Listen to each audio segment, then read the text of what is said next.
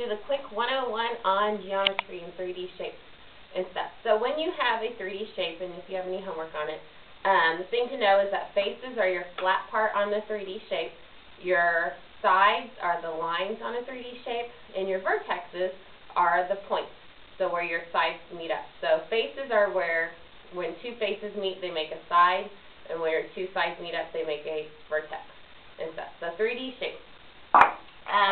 On it, the base is called the bottom, so the base is what it sits on and stuff. And so we have pyramids and stuff, and they look like they're a little ancient Egypt pyramid. And to say the name of it, it's a pyramid, but you look at the base, and that's a triangular pyramid. Or, like this little pyramid is a square pyramid, whatever the base shape is, and then pyramid. Prisms and stuff have the same on both sides. So like this is a rectangular prism, and then we would have a triangular prism. This one has hexagons on both sides, so that's a hexagonal prism. So when you're helping your child, bases, the flat parts, sides, the lines, and the vertexes.